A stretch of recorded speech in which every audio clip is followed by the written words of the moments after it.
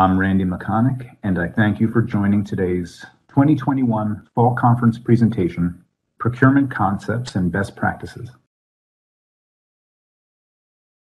Our goal today is to, one, help folks understand how to meet expectations, the expectations in state finance law and the procurement guidelines.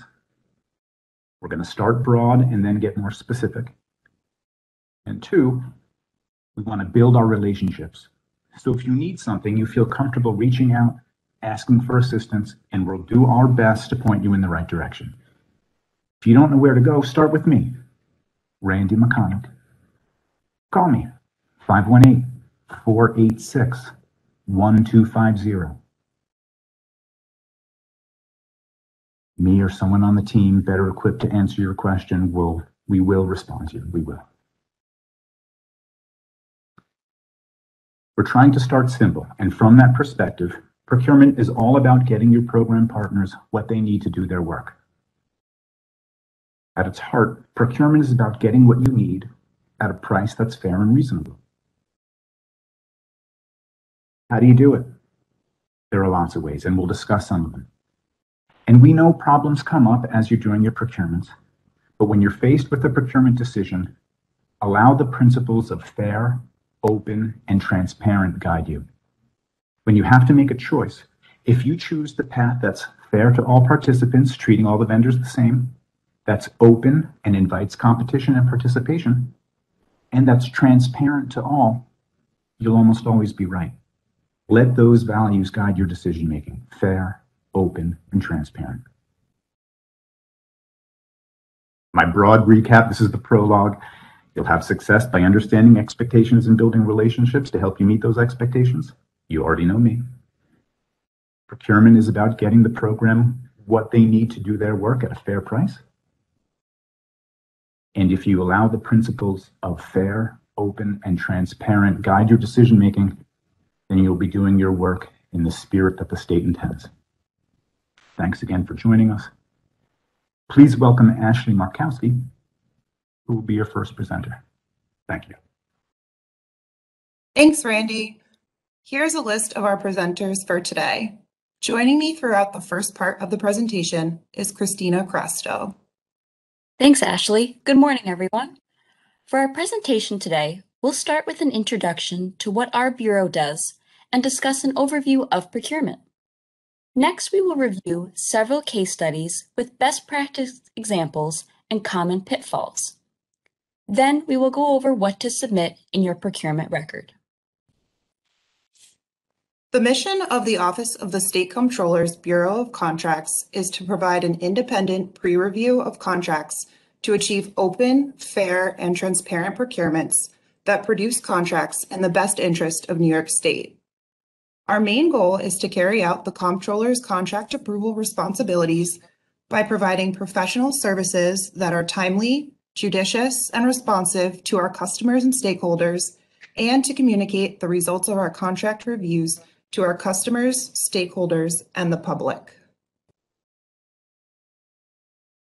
Let's begin by discussing the applicable laws that govern our review of the purchase of services and commodities for state agencies. We'll start with New York State Finance Law. Article 11 of State Finance Law governs the method and goals of New York State procurement. This section provides information on how to select a vendor and the requirements for both the state agency and the vendor. Next, Economic Development Law, Article 4C, defines the Procurement Opportunities newsletter and the timeframes associated with advertisement. Note, there are separate procedures and guidelines for certain individual agencies, including SUNY, CUNY, courts, and public authorities. These additional procedures are based on the above laws and should follow the spirit of State Finance Law, Section 163, to ensure all procurements are conducted fairly and in a transparent way. In addition, OSC has published a set of guidelines known as the Guide to Financial Operations. Chapter 11, Procurement and Contract Management, includes recommendations and general contract processing requirements for the submission of transactions to the State Comptroller for approval. Another resource is the Procurement Council guidelines housed on the OGS website. The procurement guidelines presented in this document are established by the State Procurement Council. These guidelines are designed to assist state agencies in making procurements efficiently and effectively by providing agency, program, and fiscal staff with a source of basic systematic guidance about state procurement policies and practices. Next, we will discuss the approval thresholds, which determine whether or not a contract is subject to OSC approval. Generally speaking, before any contract shall be executed or become effective, it shall first be approved by the comptroller when it exceeds $50,000 for any state agency, department, board, officer, commission, or institution. OSC shall have the pre-audit review authority of OGS contracts from its finance department and the Business Services Center in excess of $85,000. Any contract involving consideration other than the payment of money, oftentimes referred to as a revenue contract, has an approval threshold of $25,000. This requirement extends to repayment agreements and other agreements, for example, barter agreements, where the consideration given by the state does not involve the transfer of money, but the reasonable value of such consideration over the entire term of the agreement exceeds $25,000. In circumstances where consideration flowing from the state cannot be readily determined in terms of current market value, it shall be valued in terms of intrinsic value. Intrinsic value measures an asset based on qualities in addition to its useful purpose, including both tangible and intangible factors. This value may or may not be the same as the current market value. Under a Memorandum of Understanding dated August 15, 2019, certain SUNY, CUNY, and OGS statewide agreements have an approval threshold of $250,000. Please see the OSC Guide to Financial Operations or the Division of the Budget Bulletin, H1034, for covered contracts. After the transaction's threshold is established, agencies must then identify their specific needs and abide by relevant state requirements to meet their form, function, and utility. Once identified, the agency must then follow the order of purchasing priority when choosing the proper procurement vehicle. First, preferred sources. Second, OGS centralized contracts. Third, discretionary purchases. And fourth, open market procurements, for example, request for proposals and invitation for bids, which both result from a formal competitive bidding process. In the following slides, we will go over these types of procurement vehicles in the order shown here. Preferred sources come first in the order of purchasing priority.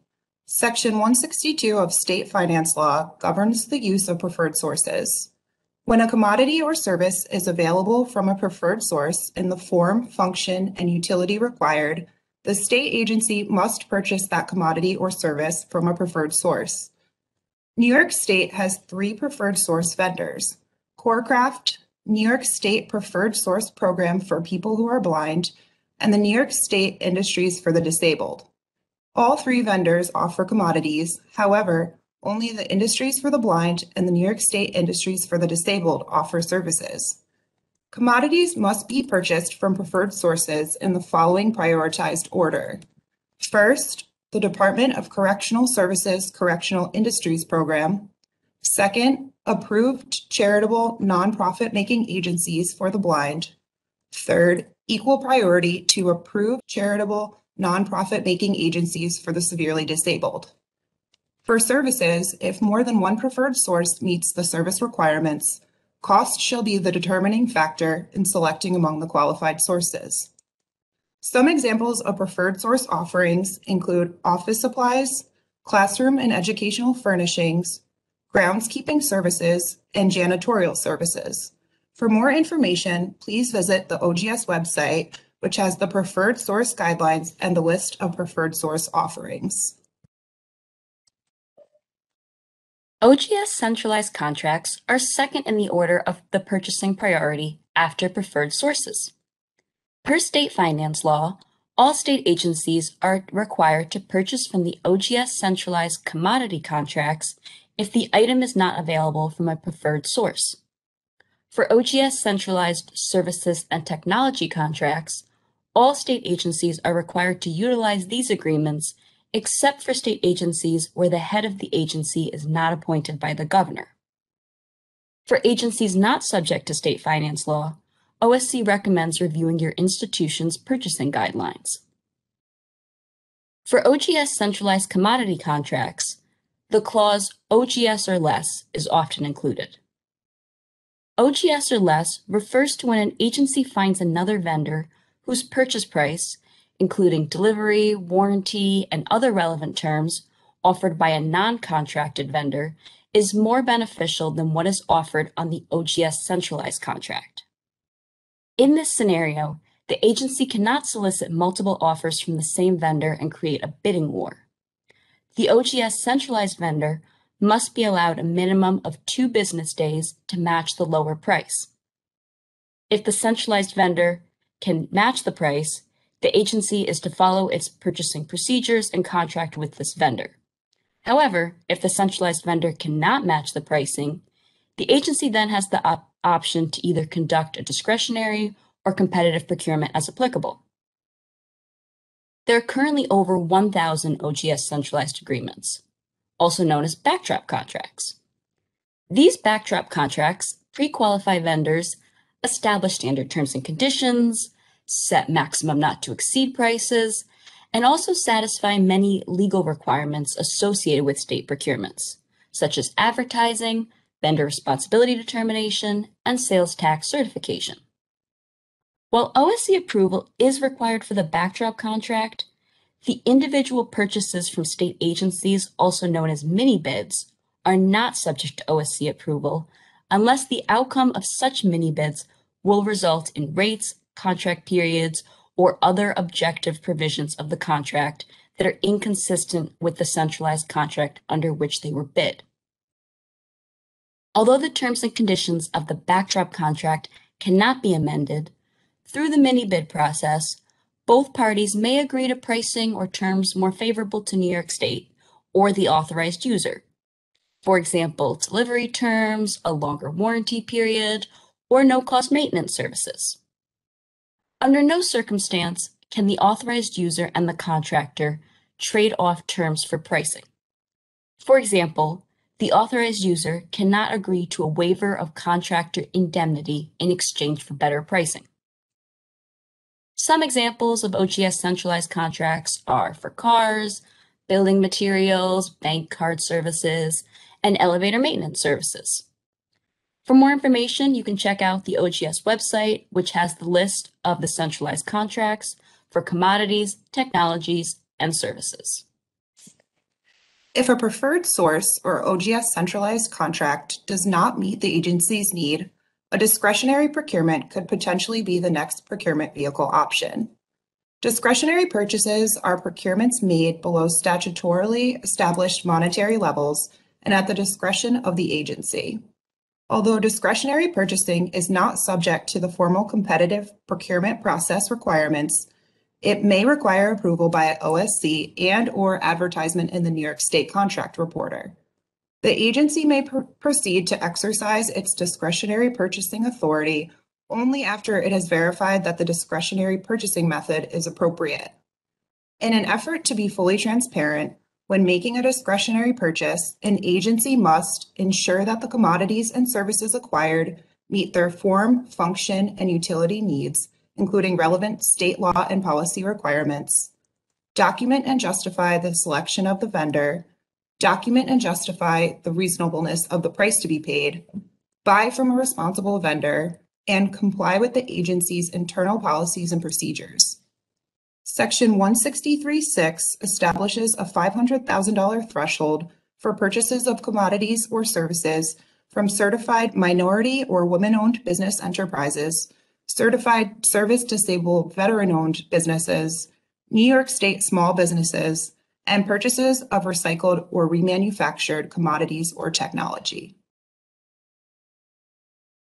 If the previous procurement vehicles cannot meet the agency's need, an open market procurement should be conducted, which results from a formal competitive bidding process. One type of open market procurement is an invitation for bid, or IFB. An IFB is the appropriate solicitation to be used when the method of award is to be based solely on the lowest price only among responsible and responsive offers. This procurement method must be used for commodities. An IFB describes the administrative process, defines specifications, establishes required delivery terms, bidder qualifications, the method of award, New York State terms and conditions, and provides instructions for responding.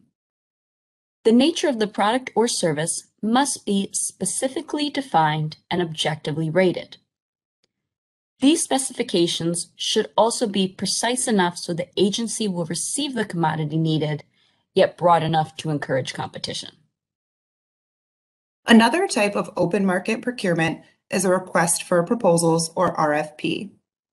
A request for proposals is generally used for the procurement of services or technology in situations where price is not the sole determining factor, and the award will be based on a combination of cost and technical factors, or best value. Through its proposal, the bidder offers a solution to the objectives, problem, or need specified in the RFP and defines how it intends to meet or exceed the RFP requirements. Appropriate planning is essential for a successful RFP.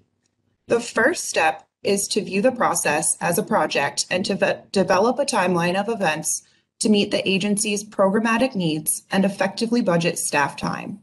It is also essential to focus on and develop the contract scope of service and deliverables that are required before proceeding to develop the methodology for evaluating proposals. In order to obtain best value, RFPs outline technical and cost requirements for vendors to respond to. They establish mandatory requirements that all vendors must meet, as well as technical criteria, which is the preferred or desired criteria that agencies are hoping to find. Additionally, the cost is factored into the score to determine the winning vendor, usually at a significantly lower weight than the technical criteria. RFPs must disclose at a minimum the relative importance and/or weight of the cost versus technical score. For example, a common weighting included in RFPs is 75% technical versus 25% cost. In order to ensure a fair evaluation, the technical and cost evaluations must be conducted separately. The goal of a well-designed RFP is to provide the best value while promoting a fair, competitive, and transparent process. After the agency decides the appropriate procurement vehicle, as previously discussed, there is a statutory obligation to advertise when there is a procurement opportunity where the contract exceeds the agency's advertising threshold. The intent of advertising is to promote competition. Per Article 4C of Economic Development Law, all procurements by state agencies greater than or equal to $50,000 shall be advertised in the state's Procurement Opportunities newsletter. The newsletter, titled The New York State Contract Reporter, is intended to ensure the integrity of the state procurement process by providing for regular, centralized public notice of state agency and public authority intentions to contract for goods and services. A minimum of 15 business days must elapse between publication of the notice and the date on which a bid or proposal is due, except where a shorter period is authorized by law. For solicitations with pre-bid conferences, walkthroughs, and question and answer periods, OSC recommends agencies consider posting the advertisement for a longer period of time. For a circumstance or situation that would render notice in the contract reporter to not be feasible, an agency can submit a contract reporter exemption request to OSC. This approach should only be utilized when it can be demonstrated and documented that to provide notice in the contract reporter cannot be undertaken or would serve no useful purpose. For example, some types of CRERs are single and sole source procurements and emergencies. For urgent and unexpected situations where health and public safety or the conservation of public resources is at risk and advertising requirements cannot be met, agencies can set up emergency contracts. For emergency contracts, an agency may issue procurements without complying with formal competitive bidding requirements. In these scenarios, however, an agency should make a reasonable attempt to obtain at least 3 oral quotes. Please note, if an agency's failure to properly plan in advance, which then results in a situation where normal practices cannot be followed, does not constitute an emergency. OSC approval must be obtained for an emergency contract if the contract's value is over the State Finance Law Section 112 discretionary threshold. In addition, if the agency is seeking a waiver from advertising in the New York State Contract Reporter, OSC must approve the exemption. Another type of procurement vehicle that does not follow a formal competitive bidding process is piggyback contracts. At times, an agency may find it more efficient to establish a contract based on another governmental entity's agreement. The product or service sought must be comparable to the original contract and should reflect your agency's form, function, and utility needs. In addition, the size and scope of the new acquisition should be evaluated to ensure the proposed piggyback agreement will not significantly unbalance the original scope or change the nature of the original contract. Additional approvals are also required from OGS, the originating agency, and the vendor. Notifying OGS of the piggyback agreement can even help set up the development of new centralized contracts. OSC also recommends the agency consider negotiating with the vendor for an additional discount.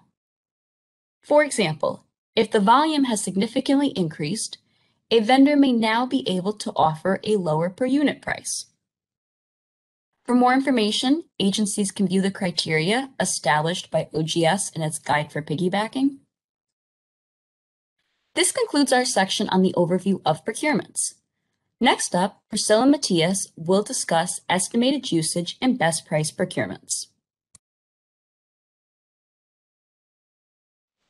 Thank you both, Ashley and Christina, for that informative overview.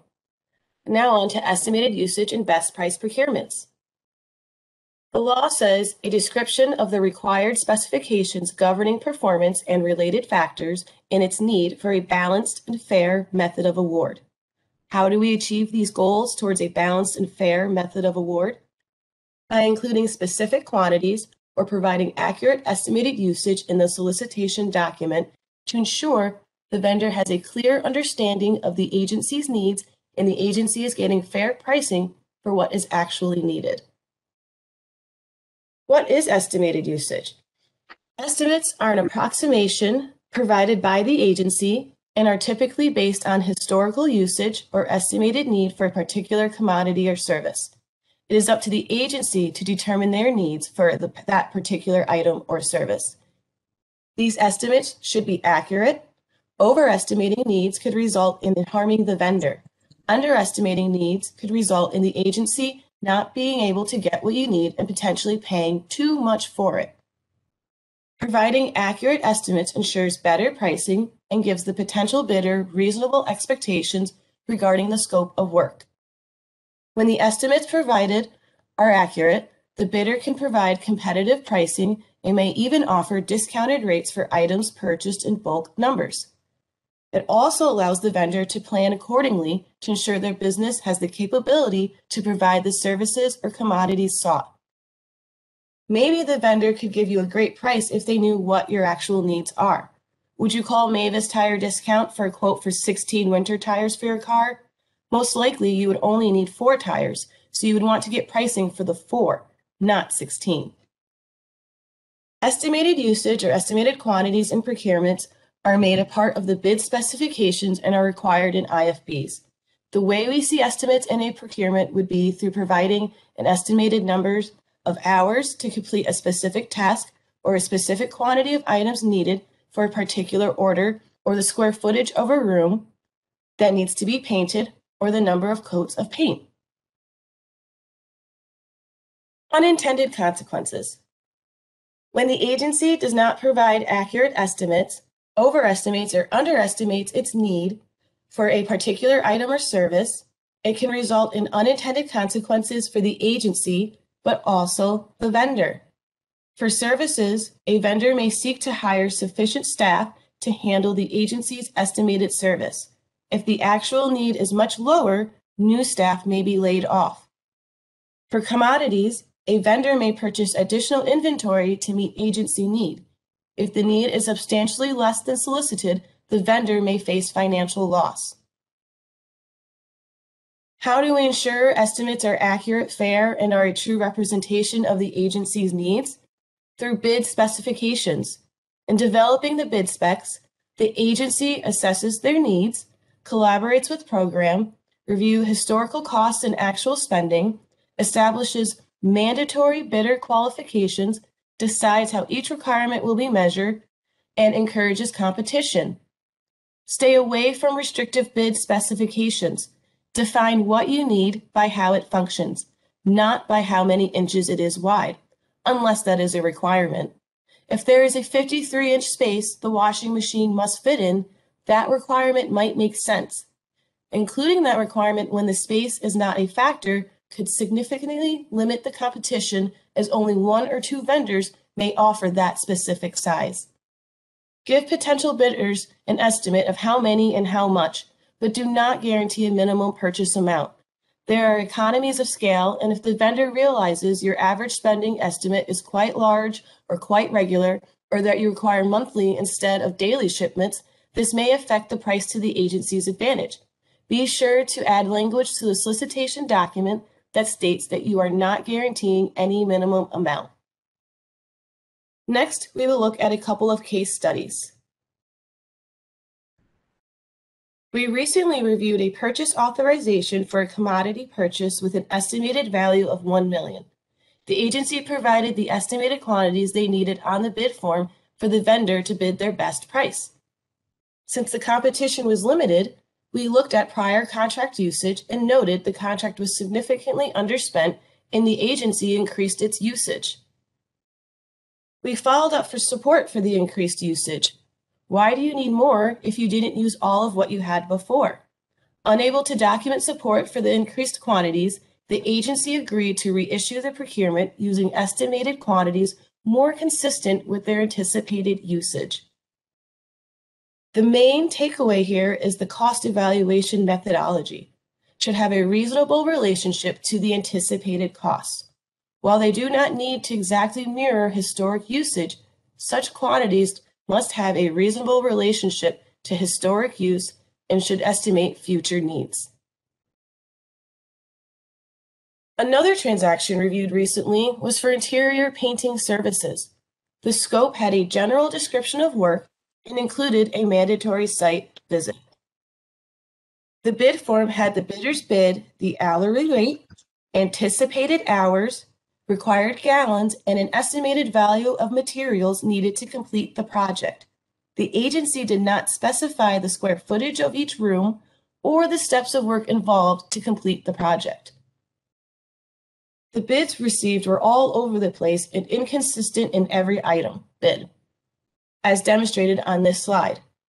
Bidder A bid $140 per hour with 800 hours and estimated 250 gallons of paint would be needed, whereas bidder C anticipated it would only take 137 hours, bid an hourly rate of $516, and estimated 16 gallons of paint would be needed. The inconsistency in bids suggests the bidder did not understand the scope. Even with the site visit, they all saw something different in terms of work to be done, which is why specifications in the bid forms are so important. It was evident the specifications were not made clear. The agency agreed to reissue the procurement with clarified specs and revise the bid form.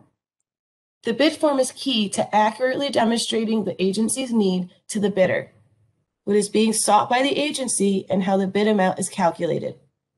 Before you release something, Make sure all the bidders can follow the instructions and know what's needed. Developing clear bid specifications, listing them clearly in the solicitation document, outlining each item and quantity or hours of services needed in the bid form ensures that the bidder will have a clear understanding of what is needed and how to compute their bid and bid amounts.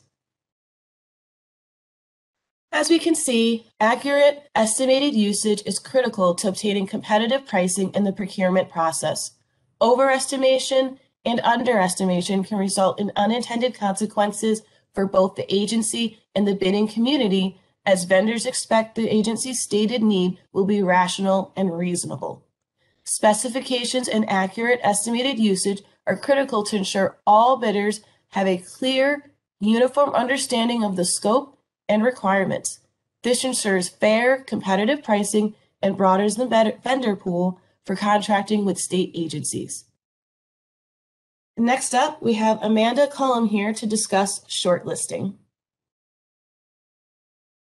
Thanks, Priscilla, and good morning, everyone else. Thank you for joining us today. I'm going to be discussing shortlisting today. So what is shortlisting? Essentially, you are taking the list of qualified bidders and making the list shorter by predefining who is susceptible to award. In RFPs, shortlisting is often used to eliminate vendors who are not susceptible to award before moving on to a presentation or demonstration stage. What is being susceptible to award? Well, being susceptible to award means that any vendor who could possibly be awarded the contract will move into the next stage in the evaluation process. When agencies decide to procure utilizing a shortlisting method, they must calculate using the technical and cost scoring. This is to ensure that state finance law is being adhered to and best value is being achieved. As previously stated, all vendors susceptible to award must be considered after the initial technical and cost scores have been calculated. It is best practice to only use this technique if the agency determines it is absolutely necessary in order for the procurement to retrieve best value. It is important to predefine who will be considered susceptible to award in the RFP and evaluation documents. Be prepared to justify your decision, as agencies may be asked to explain how they decided what vendors would be shortlisted. An example of language seen in RFPs is, if the oral presentation is worth 10 points, anyone within 10 points from the highest scoring vendor is susceptible to award and must be shortlisted. I would like to point out that any oral presentations, demonstrations, or interviews that are anticipated need to also be predefined in the RFP documents and must fit into the evaluation calculation based on the maximum points available.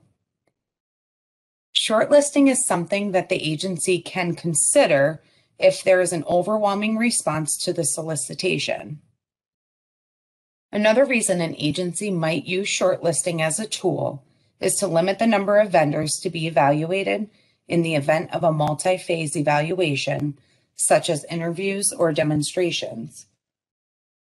Agencies need to be careful when choosing to use shortlisting as a tool because awards can be overturned if not all vendors are interviewed that are susceptible for an award. Okay, so now we are going to go through a case study to better explain and visually show you a scenario with some improvement opportunities. I will explain what is flawed about the example in hopes to help limit any chance for protest in future procurements. So case study number 1. As you can see, the overall 100% RFP evaluation, of the 100% evaluation, the technical proposal will be worth a total of 70%, the cost score will be worth 20%, and the oral presentation will be worth 10%. The RFP predefined that shortlisting would occur after the initial composite scores were calculated. The agency has determined that only one award will be made under this contract. So as you can see here, there were 6 bidders involved with the initial cost and technical evaluation. The proposal stated that the highest composite score and the next 3 highest scoring proposals, if they are all within 10 points of the highest total score, will be shortlisted and invited for an oral presentation. The preliminary scores revealed that vendor D has the highest composite score. I'm going to give you guys a minute to review the table and consider who will be shortlisted based on this RFP language.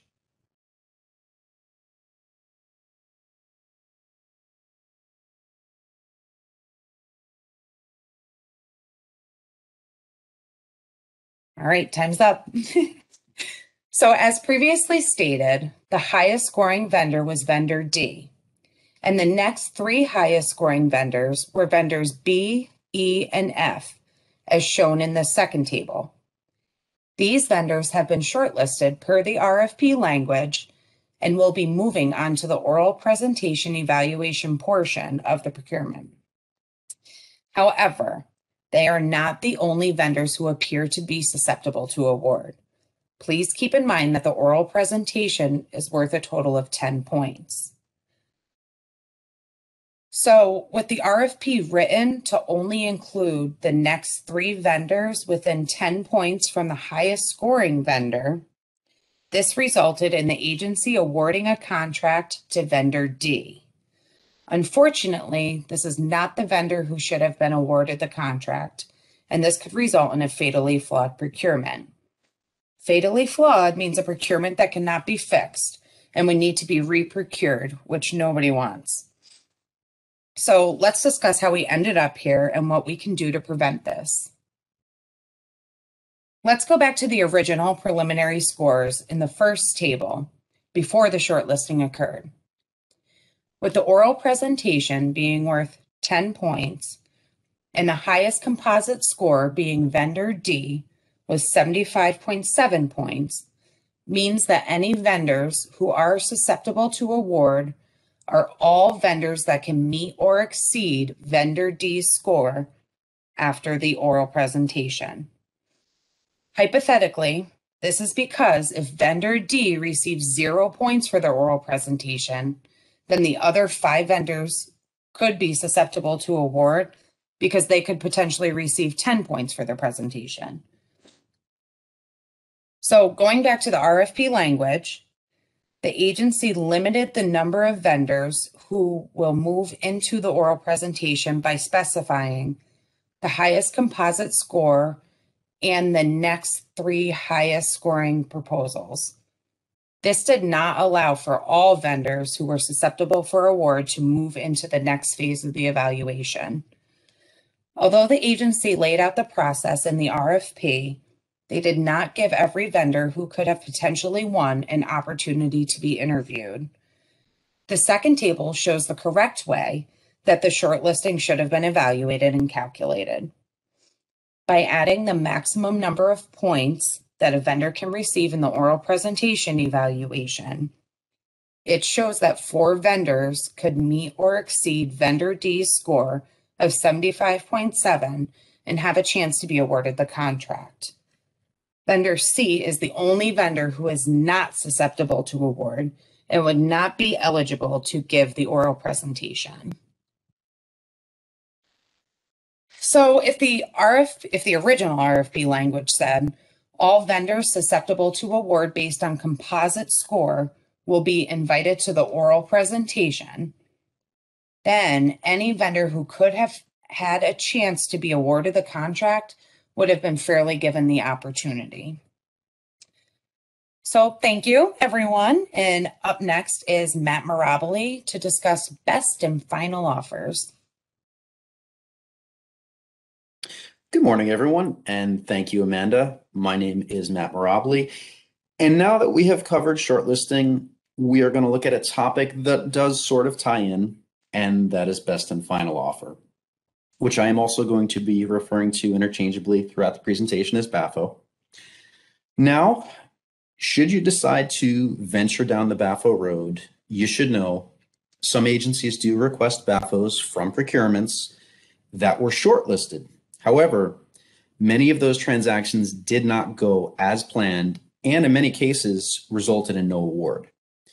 With that being said, the point of this presentation is really to show you the potential pitfalls of this process.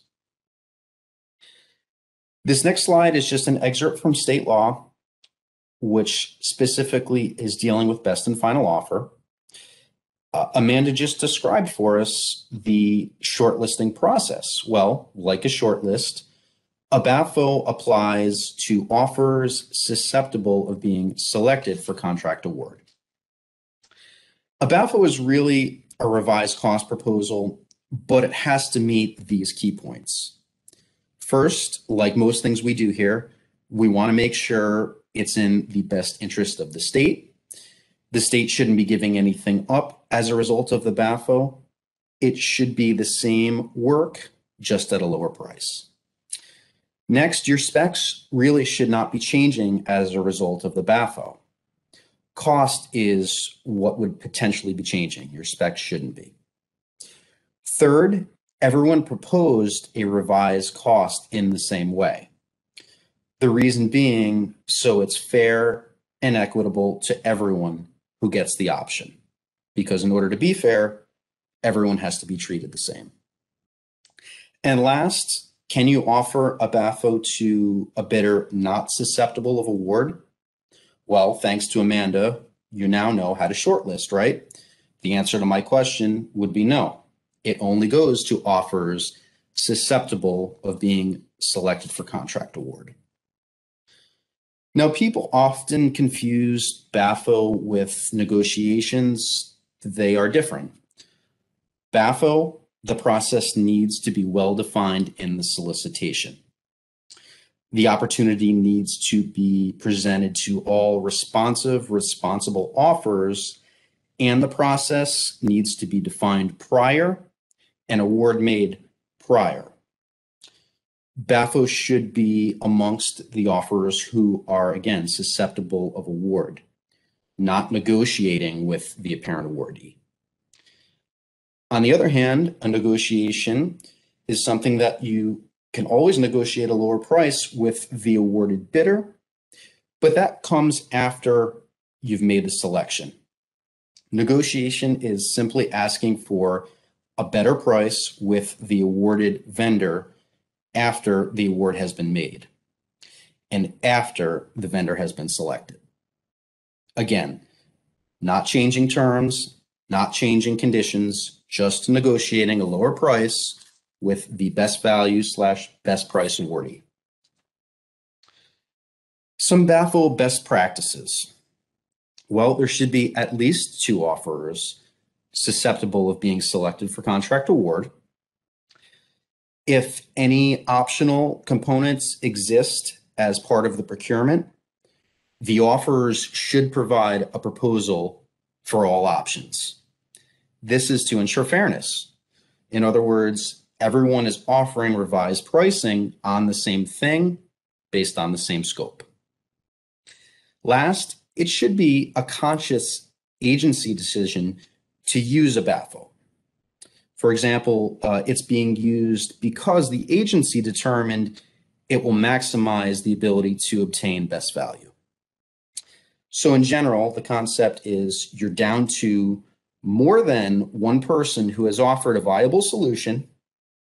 Their combined technical and cost proposals are in essence equal. And at this point, you're going to take the offer that is the best cost. Now that we've laid some groundwork for BAFO and have a basic understanding, let's take a look at a simulated example. Here, Agency X is seeking to procure a new computer system. Because this is a highly competitive field, the agency does anticipate many proposers. After careful consideration, the agency decides to include a BAFO as it will be in the state's best interest and will ultimately maximize best value. So as I said in an earlier slide, the BAFO process needs to be laid out in advance and well-defined in the solicitation. Here we can see Agency X established their evaluation scoring criteria as follows: technical being worth 60%, cost being worth 30%, and then the demonstration being worth 10%. The vendor must be within 10 points of the highest composite score to qualify for the opportunity to provide a demonstration. I want to point out that this is very similar, again, to what Amanda just mentioned about all vendors who are susceptible to award are invited to participate in the demonstration. Following the interview, here's the trick. How do we figure out who is substantially equivalent and gets offered the BAFO opportunity? Well, in this imaginary example, the agency predetermined any vendors remaining that are within 5% of the highest composite score, including system demonstration, will be deemed substantially equivalent and asked to submit a best and final offer where the lowest cost will determine the award. Now, it's important for me to mention that this is just for demonstration purposes, and the values that we're using here are just for example. Ultimately, you, the agency, are going to determine what are the correct values for your procurement, just as you're going to have to determine and decide what is substantially equivalent ahead of time. In a lot of ways, essentially, we are creating a manufactured tie. We take a look now at our score matrix summary. In the leftmost row, we've got our vendors listed A through H. And then from left to right, we've got our scoring categories and our scoring totals. So if you look at the 5 vendors there highlighted in yellow with 10 points of the highest score, they are vendors B, D, E, G, and H, who are qualified to participate in the system demonstration, bringing us ultimately to the final composite shortlist for remaining vendors who are within 5% of the highest composite score, which are our vendors D and E, ultimately with our best final offer coming from vendor D. Now, in our imaginary example, if a final composite score of 84.5 were to come in, it wouldn't qualify, right? Because it's 5%, not 5 points. And you remember that is how Agency X predefined what is substantially equivalent. So when vendor H protests, is it fair? Can you document this was your plan and say, yes, it is fair. The vendor H didn't get an opportunity to offer a lower price. Again, you have to think, do you really want to open this door? A reasonable person might say, well, what's the difference between 84 and 85? But that's not the law, right? It needs to be predetermined. Should someone challenge the process, can you show it was fair and can you show it was in the best interest of the state? In wrapping up things for BAFO, what are some important considerations when contemplating this procurement technique? Well, is it really best value? How will substantially equivalent be determined? Is it fair and is it an open, transparent process? Does this approach fit the service or does it overcomplicate things? Would a negotiated contract be a better option? Here's a question, though, that is impossible to answer. If you reserve the right for a BAFO and don't use it, are you sure you're getting the best price? Or are you leaving money on the table by including the option of a BAFO, but not actually going through with it? How do you know the vendor gave you their best price? There is really not a way to answer that question, and you better believe that OSC is going to ask you that question. Finally, as always, If you're contemplating a BAFO, consult with your legal counsel just to make sure it is the right decision. With that being said, should you choose to utilize a BAFO and fail to execute it with the utmost precision, you may find yourself caught up in our next topic, which is debriefing and protest, presented to us today by Jennifer Wade. Thank you, Matt, and good morning, everyone. Our next topic of discussion will be debriefing and protest. What is a debriefing or a protest? What can be discussed during a debriefing? Where on the New York State Office of the State Comptroller's Guide to Financial Operations can information be found regarding debriefing and protest? What information should be included in your procurement package to OSC regarding each? And how does this relate to the submission of a full procurement record to the Office of the State Comptroller? All of these questions will be answered during our presentation today. Debriefings and protest procedures should be outlined in the state agency solicitation documents. The solicitation document must identify the state agency protest procedures. The solicitation document and non-award letters must identify that any non-successful bidder has an opportunity to request a debriefing. Per State Finance Law, Section 163, 9C, when a responsible and responsive bidder successfully wins an award, the state agency must notify all bidders via an award letter or non-award letter of the outcome of their bid. Upon the release date of a non-award letter, any non-successful bidder must have the opportunity to request a debriefing. The non-successful bidder is required 15 calendar days to request a debriefing from the state agency regarding their non-successful bid. The 15 calendar day period begins upon the release date of the non-award letter to the non-successful bidder. All debriefings should be conducted by the state agency in person. However, the parties may mutually agree to utilize other means. Debriefings may be conducted via telephone, video conferencing, or other types of electronic communication as mutually agreed upon by the state agency and the vendor. State agency personnel who were involved in the procurement and are knowledgeable with the bidder selection should be the personnel conducting the debriefing with each vendor who requests one. This will allow the agency to provide the most valuable feedback to the non-successful bidder. The state agency shall schedule the debriefing to occur within a reasonable amount of time upon receiving a request for a debriefing from any non-successful bidder.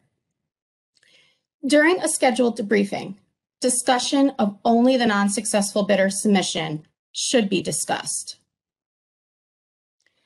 A debriefing provides a non-successful bidder an opportunity to understand and gain knowledge of the proposal's requirements that will allow for a successful, responsive, and responsible bid in the future. What items can be discussed during the debriefing? Discussion during a debriefing shall include, but are not limited to, the following: the reason the proposal or bid was not selected for an award, the qualitative and quantitative analysis performed by the agency when assessing the relative merits of the proposal or bid, the application of the selection of criteria and how the non-successful bidder's proposal scores. How did the vendor score compared to other bidders? The reason or reasons the selection of the winning proposal or bid without discussing the details of the winning bid. General advice and guidance to the unsuccessful bidder concerning potential ways future proposals or bids could be more responsive. Was there an area of the proposal that the bidder could be providing more in-depth information that would allow them to gain knowledge of the proposal's requirements established by the state agency and assist them with their next bid submission? For example, more detail rather than brief information regarding the services that the vendor can provide. All items that are discussed during the debriefing must be documented in detail for the procurement record and uploaded with the procurement documents for submission to the Office of the State Comptroller. Now let's continue our discussion with protests. Detailed protest procedures and information for state agencies can be referenced and found on the New York State Guide to Financial Operations website under Contracts, Chapter 11, Procurement and Contract Management, Section 17, Protest Procedures. Furthermore, OSC bid protest procedures can be found in Title II, Chapter 1, Part 24 of the New York Code's Rules and Regulations. This summarizes the Office of the State Comptroller's contract award protest procedures and would be used when interested parties emphasize to OSC that the State Comptroller should not approve a contract award by a public contracting entity or state agency. What is a protest? A protest provides an opportunity for an interested party to raise concerns regarding a particular procurement or awarded vendor. The objective of the state procurement process is to facilitate each state agency's mission while protecting the interests of the state and its taxpayers, while promoting fairness in the contracting community. It is important that any interested party is provided with an opportunity to raise concerns or protest about the legal and/or factual basis of a contract award that is subject to OSC approval.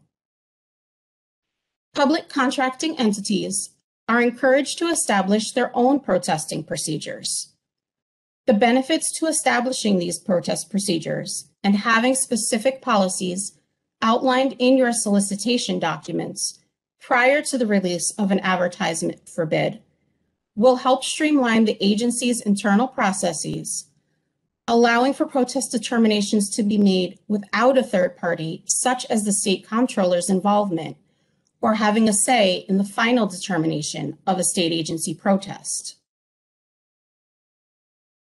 The protest procedure applies to all contract awards subject to the approval of the Office of the State Comptroller as required or provided by law, resolution, or otherwise, including but not limited to the following: expenditure contracts over $50,000, OGS contracts over $85,000, revenue contracts over $25,000, and any single or sole source procurements.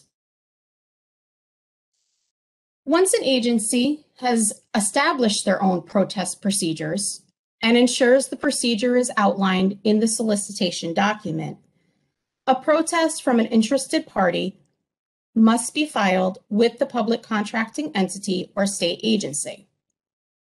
The state agency must then review the protest with their legal counsel and establish the outcome of the protester's claims.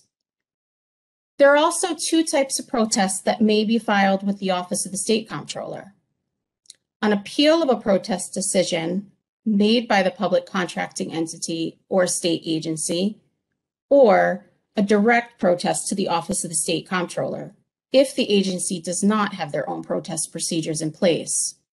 But again, I'd like to stress the importance of a state agency establishing their own protest procedures. The benefits to establishing these procedures and having specific policies outlined in the solicitation documents prior to the release of an advertisement for bid will help streamline the agency's internal processes, allowing for protest determinations to be made without a third party, such as the OSC involvement, and having a final say in that determination of the state agency's protest. Without an agency-defined protest process, initial protests must be in writing and filed with OSC's Bureau of Contracts within 10 business days of notice of award or 5 business days of debriefing, whichever is later, and must be submitted prior to the comptroller's final action or approval of the contract. Any appeal from an interested party or an agency's protest determination must be filed with the Bureau of Contracts within 10 business days of the public contracting entity's determination. An appeal must be in writing, and a copy must be delivered to the public contracting entity or state agency and the successful bidder. If an interested party is not provided with notice of the contract award, they may file a protest with the Bureau of Contracts at any time after the contract award and prior to the comptroller's final action on the contract. Whether or not an appeal is filed with the Bureau of Contracts, as part of OSC's review of the contract award, all information regarding that protest, the agency's documented detailed review and determination of the protest, must be submitted to the OSC for review upon submission of the procurement package to OSC. The Bureau of Contracts will review all accusations raised in that protest and the agency's determination prior to the final determination of the award. If a protest has not been resolved, the procurement package should not be submitted to OSC until that procurement is complete. Again, as a reference, additional information regarding a direct protest to the Office of the State Comptroller or an appeal of an agency determination can be found on the New York State Guide to Financial Operations website under Chapter 11, Procurement and Contracts, Section 17 of Protest Procedures. Now we will proceed with discussing the submission of the full procurement record to OSC related to protest and debriefings. An agency procurement is not complete if the agency has not given non-successful bidders 15 calendar days from the notice of non-award letter to request a debriefing. The agency has not given the later of 5 business days from debriefing or 10 business days from the notice of non-award letter to consider filing a protest. A protest received by the agency or the Bureau of Contracts has not been resolved. An agency should not submit contracts until the procurement is complete, meaning the appropriate timeframes have passed and all debriefing and protest documentation is available upon submission. Additional information regarding additional documentation that is required with the submission of a full procurement record will also be discussed further on in this presentation. Details regarding debriefing and/or protest must be provided as part of the complete procurement package when submitting a full procurement record to OSC. All items discussed during the debriefing must be documented in detail for the procurement record. All information regarding protest, the agency's detailed review, and determination of the protest must be documented and uploaded upon submission of the procurement record to the comptroller in the Electronic Document Submission System, or EDSS. It is important to keep in mind when an agency is uploading a submission of the completed procurement record to OSC, any debriefing and/or protest timelines have passed, and all protests and appeals, where provided for, must be resolved prior to submission. Debriefing and protest information must be acknowledged on the procurement record checklist or the memo to OSC as necessary. Please keep in mind the procurement record checklist should only be signed and dated after the debriefing period has passed. Document appropriately titled Debriefing and/or Protest, along with all supporting documentation related to such, should also be uploaded in a separate file in the EDSS under supporting documentation. So in closing, the debriefing and protest process ensures that all vendors are treated fairly and that your state agency has a fair, open, and transparent competitive process in place. Up next, Mark is going to discuss some evaluation pitfalls to avoid to ensure your state agency will be less likely to receive a protest?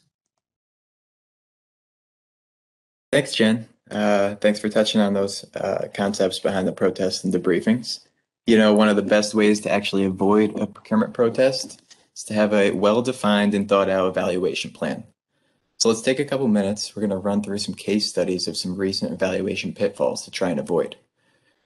As we go through the case studies, try and keep section 163.9 of state finance law in the back of your mind, which states that your competitive process should include a clear statement of need, a description of the required specs, a reasonable process for ensuring a competitive field, a fair and equal opportunity for offers to submit responsive offers, and a balanced and fair method of award. Okay, so what does that actually mean? Basically, we're just saying to try and ensure that your process is fair for all participants. Make sure everyone's given the same information and presented with a level playing field. You might even want to run through your evaluation a couple times with some different scenarios. You can throw in a few different numbers just to make sure you have a clear understanding of how that best price or the best value is actually going to be determined when you get your bids in. So just think about that as we run through these scenarios. Was the process fair? Was it reasonable for everyone? Is the method of award balanced? Maybe even want to think about it as what are some of the questions that you might get from OSC. So for case study number 1, we're going to talk about pass-fail mandatory requirements. So in this case study, we have 3 different vendors being evaluated based on 2 mandatory requirements, which are shown as M1 and M2. And the agency's evaluation plan outlined that 3 evaluators will score the mandatories. Vendor number 1 was evaluated by the full 3-person panel, but the 3 evaluators' scores don't agree with each other. Some had passed the vendor, while others determined the vendor to be non-responsive to those same requirements. Remember, state finance law specifically mentions that evaluation should be based on objective and quantifiable analysis, meaning that the requirements should be clearly measured by a pass-fail evaluation. It shouldn't be left up to your evaluator's use of their discretion on if a vendor is qualified to actually perform the work or not. Does the vendor actually have the required certificates they need? Do they have the years of experience that were identified? If you have a requirement that can't clearly be met with a pass-fail rating, it might mean that either that requirement was written too vaguely and the evaluators can't actually agree on who met it, or the requirement was so in-depth that it might be better suited as an area of technical evaluation. So also in this example, vendors 2 and 3 were only scored by 1 evaluator each, and their determination of responsiveness was based on that 1 decision. So like I mentioned, the requirements should be clearly measured. So typically 1 evaluator is going to be sufficient for this type of administrative review section. But the issue again here is that the evaluation plan clearly said that 3 evaluators would score each vendor. So not only did the agency not follow their written plan, but also the 3 bidders weren't all treated equally. Vendor number 1, again, was evaluated by 3 evaluators, and the other 2 vendors were each scored by different evaluators each, which isn't really a fair and equal process for everybody. So overall, the evaluation methods just seem to be very vague with no real consistency amongst the evaluators. The requirements were probably written so confusing that the evaluators themselves couldn't really agree on who was actually responsive. So take a look for yourself. We'll keep this up on the screen for a second and see if you can identify any other errors or inconsistencies that we might have missed.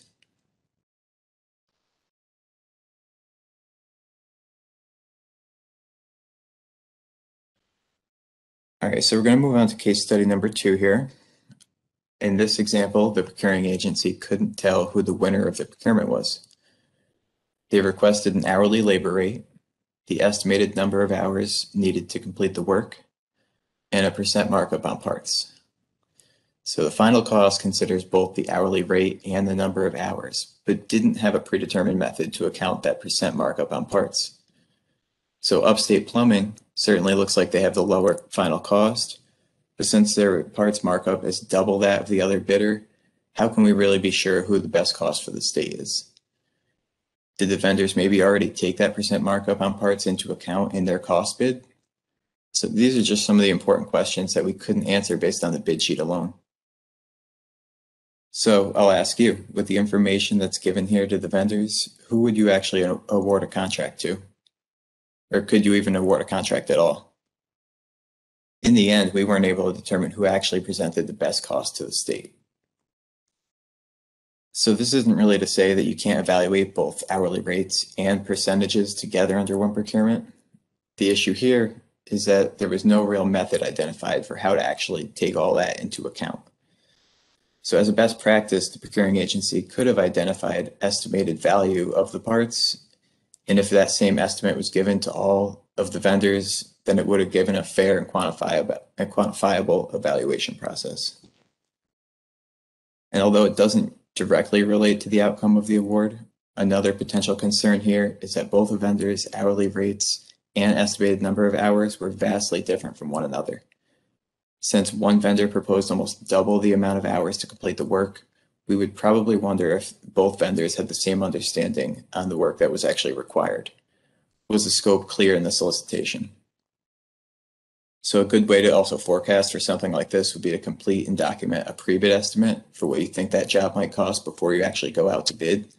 That way you'll always have at least one comparable once your bids come in. This is just a good way to also document price reasonableness in case your bids aren't in line with one another, such as this. But again, in this study, even if the agency had done that, even if they were able to justify those hourly rates and the number of hours to be reasonable, we still don't really know how that percent markup comes into play. Because it wasn't predetermined in the procurement, and the agency isn't really sure how that markup is going to affect the overall cost. So again, what we're looking for, like Randy said, is fair, open, was it transparent for everybody? All right, so case study 3 here. The procuring agency estimated the job would take a total of 200 hours to complete. So they broke it up into 100 prime contractor hours and 100 subcontractor hours.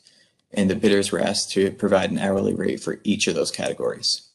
And these were the 2 bids that they had received. But the first vendor, Acme Repairs, indicated they don't actually hire subcontractors because they do all the work themselves. So consequently, they left that hourly rate for subcontractors blank to account for it. The second bid from Beta Fix-It provided for both a prime hourly rate and a subcontractor hourly rate, as the IFB had asked for. So based on this scenario, who do you think should win the award? Again, was this a fair and balanced process for everybody?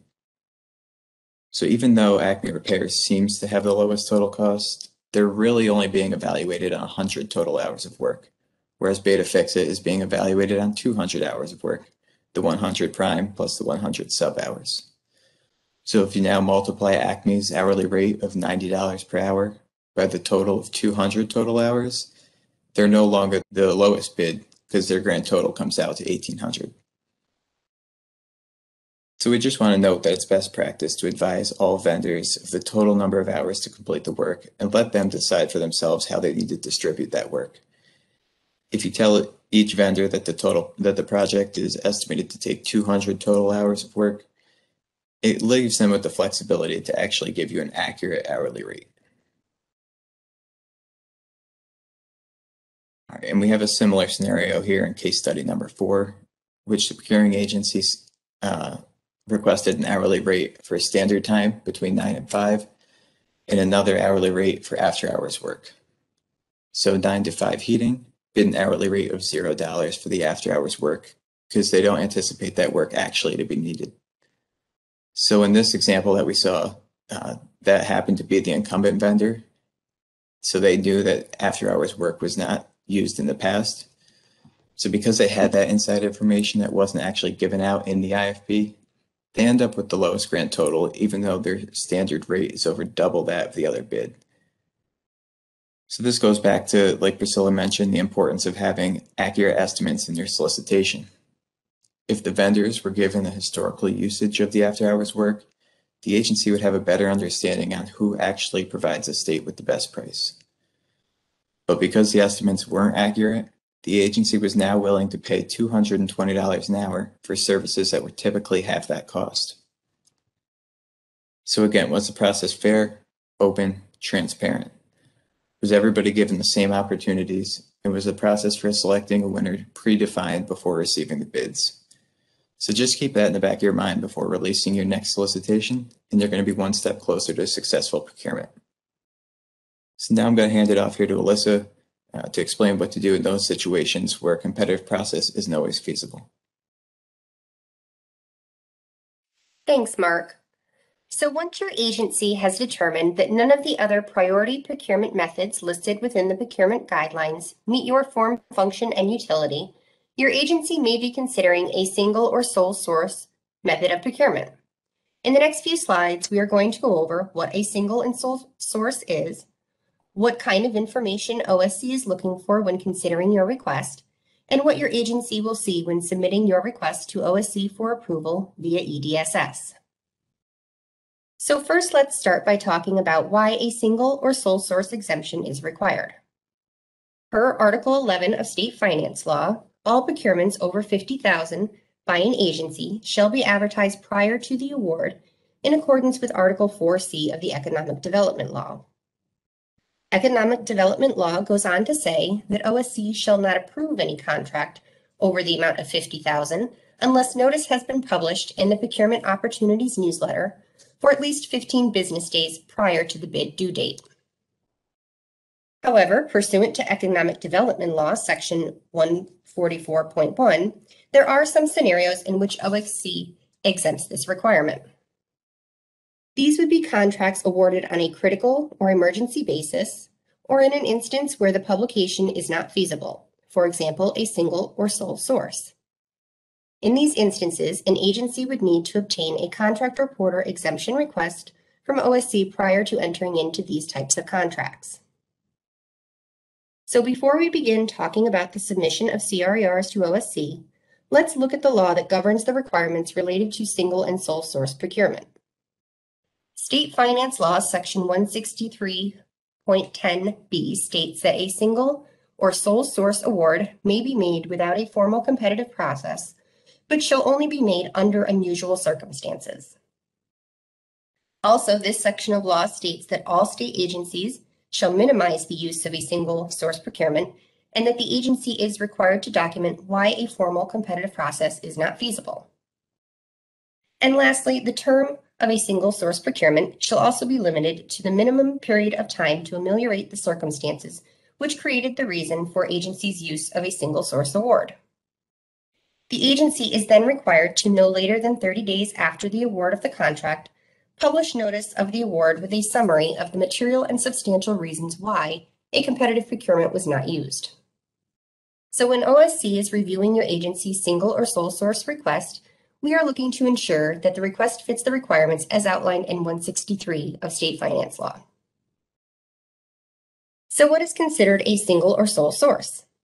Per the definitions provided under State Finance Law, a sole source is when only one offerer is capable of supplying your commodity or service. Overall, there are very few instances when an award is truly a sole source.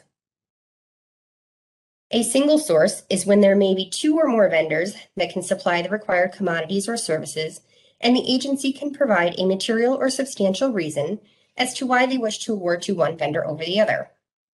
When a single source is being used, there are going to be several factors that must be documented, but we'll get into that a little bit later.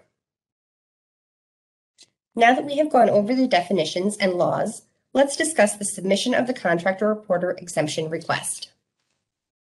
Once you have determined your agency's need for a single or sole source procurement, you're going to create a contract reporter exemption request. Your agency is going to do this via EDSS, and once this process has started, you will need to answer various questions to justify your agency's need for a non-competitive procurement based on your type of request, either emergency, single, or sole source. We're going to break down each question and provide a little insight on the things OSC is looking to receive when your agency documents these circumstances. The first question you're going to be asked is to provide a description of goods or services your agency is looking to procure. So this question is asking, what is your agency's need? Is this request for a new contract or a change to an existing contract? If the request is for a change to an existing contract, make sure you provide OSC with that contract number in your request.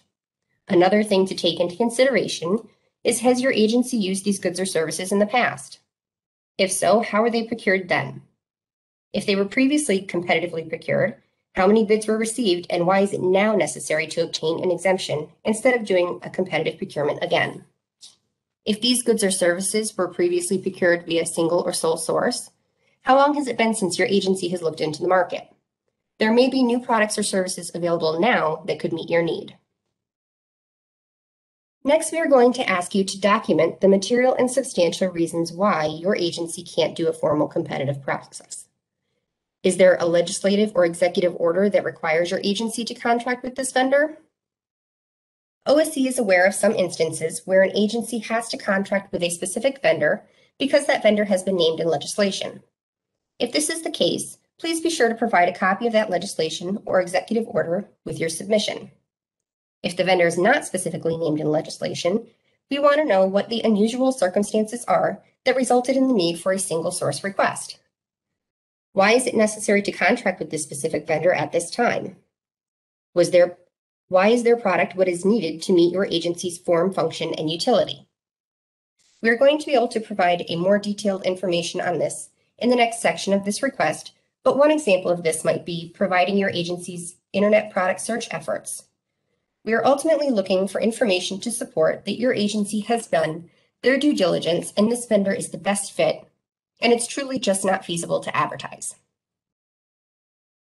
We're going to expand on the previous question as to why a formal competitive process is not feasible. We would also be looking for further justification on the vendor in this section. How is the selection of this vendor fair and equitable? How did your agency determine that no other vendors would be disadvantaged had they not been given the opportunity to bid? Is this product available through a distributorship? There may be instances where a specific product or service is needed, but there may be more than one vendor who is able to supply that product, as there may be different distributorships or third-party resellers who could have bid if the need was advertised. We want to ensure that the agency has exhausted all of those potential avenues prior to entering into a single or sole source agreement. One of the most important things we are looking for when reviewing a single source request is what alternatives did the agency consider? What research has your agency done to determine what other alternatives, if any, exist out there? Who are those vendors and how do those products differ from the selected vendor? An easy way for an agency to display this information in your request is by providing a side-by-side comparison of comparable products or services and to identify the features you need that are not provided by other vendors' products. Again, we want to make sure the agency has researched the market and considered all potential vendors and products to ensure a fair procurement and that no other vendors could be potentially disadvantaged. As you remember from a few slides back, State Finance Law 163 requires that a single source request is for the minimum necessary time to ameliorate the circumstances which created the material and substantial reason for the request. So here we would like you to tell us the length of your request and why you need this amount of time. Was there an error or mistake in the new procurement? Is this error or mistake resulting in delays in getting the new contract up and running? How long do you need to bridge that gap, and how did your agency determine that amount of time to be reasonable? Was there any other unforeseen circumstances? If so, elaborate on what it is and how does that time frame requested help to resolve them? Are there deliverables under an existing contract that still need to be completed? If so, what are they, and what is the estimated time for completion? Does the time frame requested reasonably account for future procurement development activities, if any? We want to ensure the time frame requested is reasonable, but also fully accounts for any delays that might occur during the procurement process. For this reason, we want to know, when does your agency expect to complete key procurement activities? For example, tell us the status of the solicitation document. Is it completed or currently being worked on? When do you anticipate the RFP or IFB will be released? When will the bids be due, awards be made, and what is the anticipated contract start date? Also, is there any other details OSC should be aware of that may delay this time frame? Lastly, with the submission of your CRER, OSC will be looking for price justification to ensure the proposed costs are reasonable. Examples of this might be a previous contract, if there was one. How do those proposed costs compare to that agreement?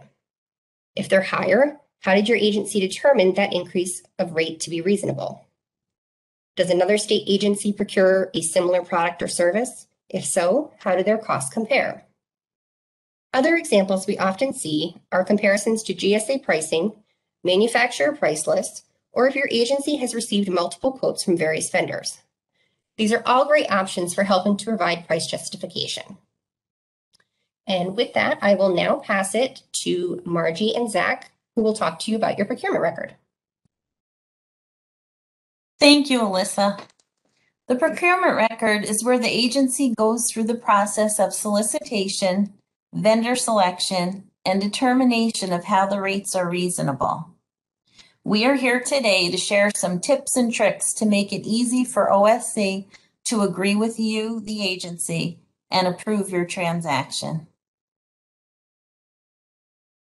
Our Guide to Financial Operations, Chapter 11, walks us through the steps of how to submit a package, including fund reservation, document preparation in SFS, and it also contains an electronic document submission guide. We have broken the procurement record process down into 4 categories: transaction identifying documents, contract, procurement record documents, and vendor responsibility documents. We will now look at each of these in more detail. The first category is made up of 2 important documents. The first one is the procurement record checklist, which you can download directly from the Procurement Council's website or from the OSC's Guide to Financial Operations. The checklist is the first item an auditor will read when beginning the review of your contract. It contains important information such as the method of award, the vendor selection process, how many bids were received, if any were withdrawn or rejected, and if there were any bid protests, debriefings, or unusual circumstances surrounding this transaction.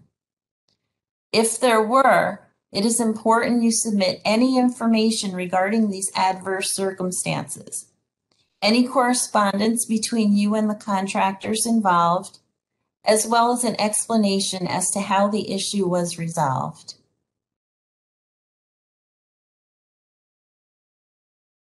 The second important document is the cover letter. You will use the checklist and the cover letter to tell us your story. Tell us the story your agency went through to complete this procurement. Let the auditor know as many details as you can about how you selected the vendor and how the rates were determined to be reasonable. Summarize the need for the contract. The following items should be mentioned.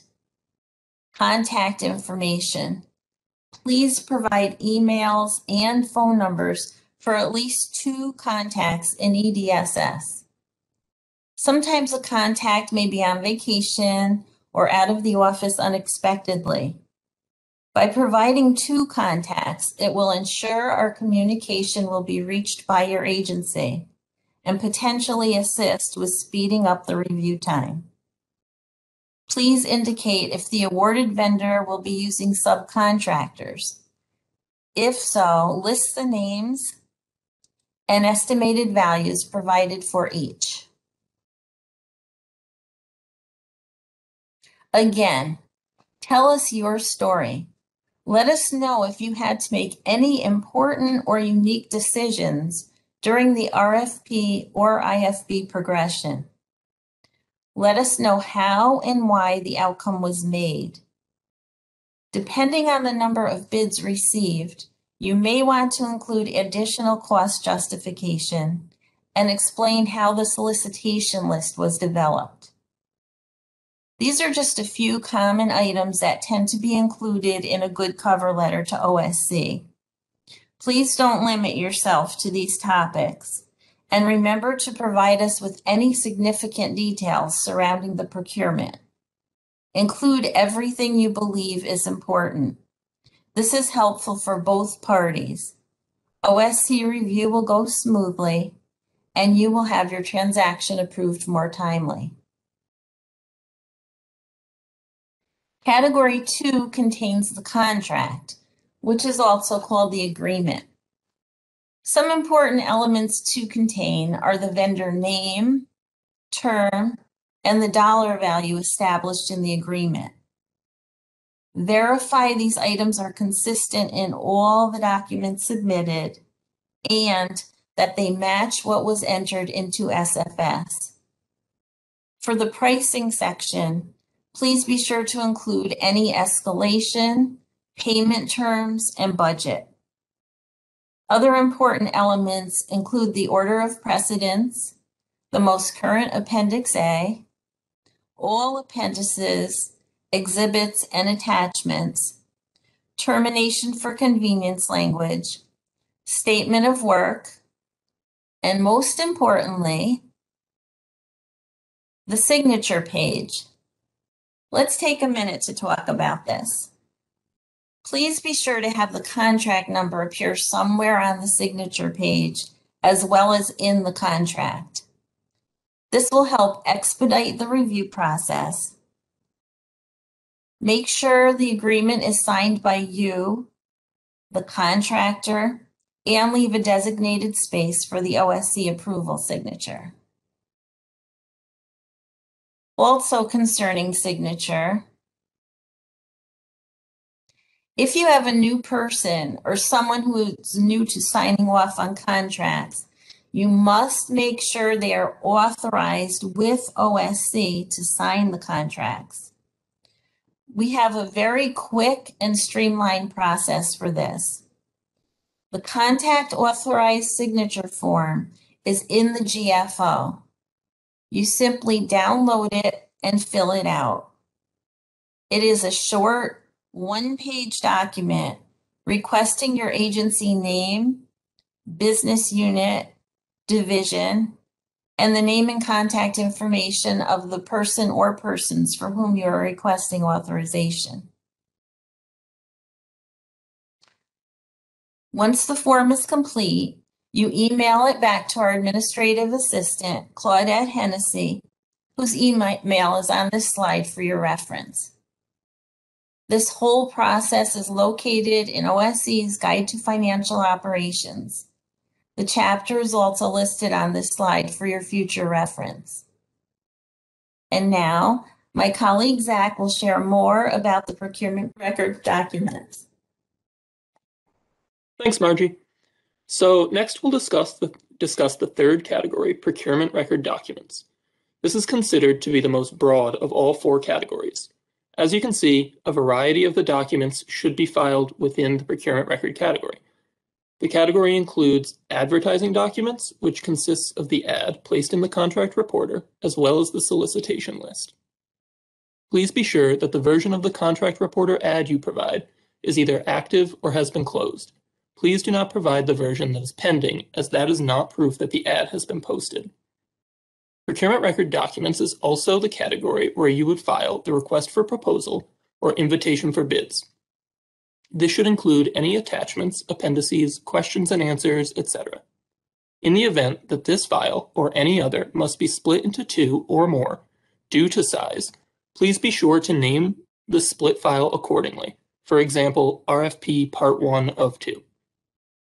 Next up in this category is the evaluation instrument, encompassing both the blank evaluation tool as well as the directions provided to all evaluators prior to evaluation of the bids. Then we have the bid tab. Simply put, this is just the document in which one representative from your agency has listed all of the bids received and confirmed that they have been received on time. For an IFB, this should also include the bid price. After that, we have the award document.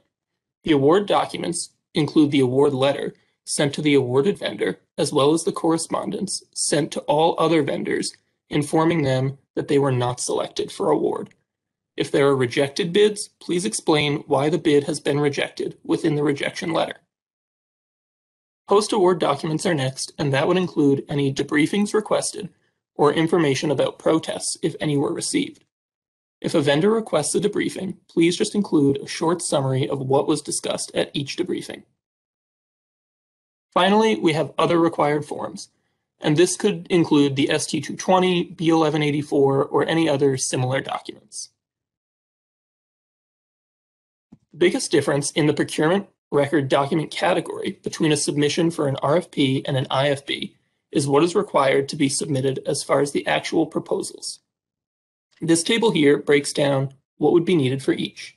For an RFP, please provide the technical proposals as well as an administrative proposal if necessary for the awarded vendor and any non-responsive vendor. Please also provide the cost proposals for all bidders. For an IFB, the cost proposal or bid should be submitted for the awarded vendor and any non-responsive bidders. As a side note, please be aware that there are scenarios in which OSC may ask for all of the cost bids. For example, if the bids are particularly close, or if a math error is discovered in the awarded vendor's proposal. The final category, vendor responsibility, should include a completed and signed vendor responsibility profile for the prime contractor, as well as for any known subcontractor receiving $100 or more. Please also provide a vendor responsibility questionnaire for any transactions at or above $100,000. If the vendor has completed the online questionnaire, there is no need to print and scan that, as we have access to the online database and can see those. Along with the profile and questionnaire, this category can also house the proof of workers' compensation and disability benefits certificates. As you can see here, we have provided a list of all acceptable forms for each.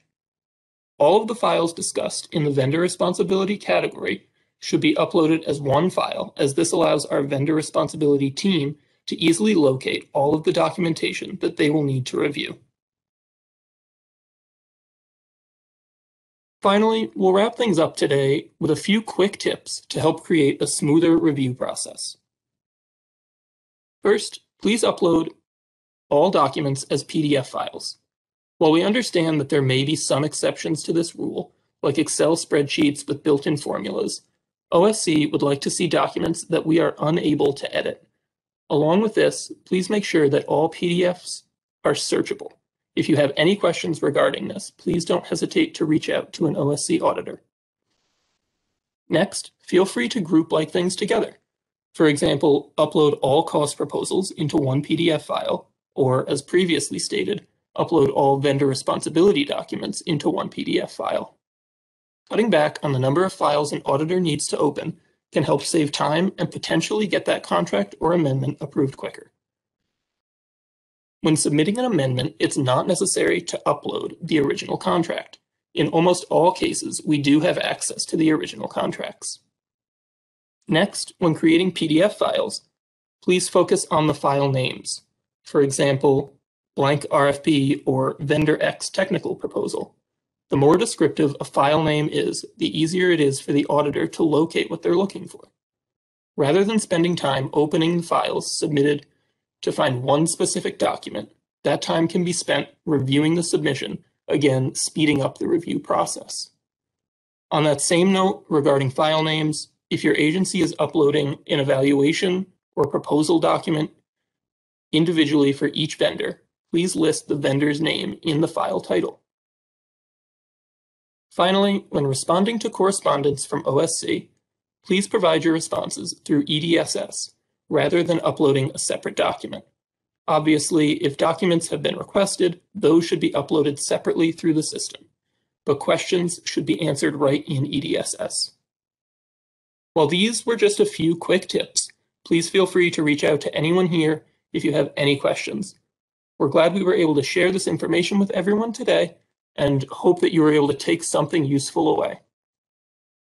Now, if you've submitted a question in the chat and we are unable to get to it today, or you think of any questions after our presentation has concluded, please feel free to reach out to any of the presenters, as we have provided the contact information for each of us here, and this presentation will also be available online for everyone. We've also provided a number of reference documents related to everything discussed today. Please feel free to use the links to assist you going forward. Once again, we really appreciate everyone who could attend, and we look forward to hearing from you. Thanks.